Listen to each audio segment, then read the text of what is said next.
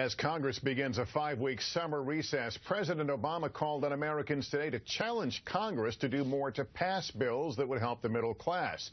Many have referred to this as the do-nothing Congress. And even though the House passed an immigration bill last night, the Senate will surely oppose it. We get more tonight from NBC's Kristen Welker. The motion to reconsider is laid on the table.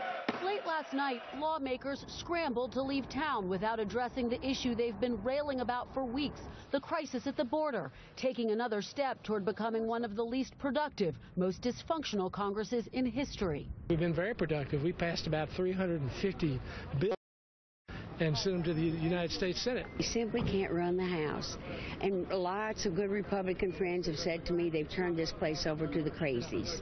House Republicans did pass a border bill, but it stands no chance of survival in the Senate. They're not even trying to actually solve the problem. And the Democratic-led Senate left town without even bringing a border bill to the floor. Earlier in the week, Republicans sent mixed messages, approving a bill to sue the president for overstepping his authority by acting alone on key legislation. Are you willing to let any president choose what laws to execute and what laws to change? But then calling on Mr. Obama to fix the border crisis himself. This is a difficult argument for Republicans to square.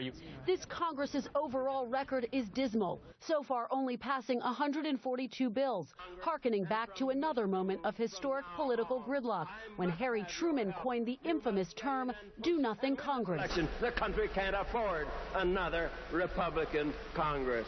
But even they pushed through 7 times more bills than these lawmakers.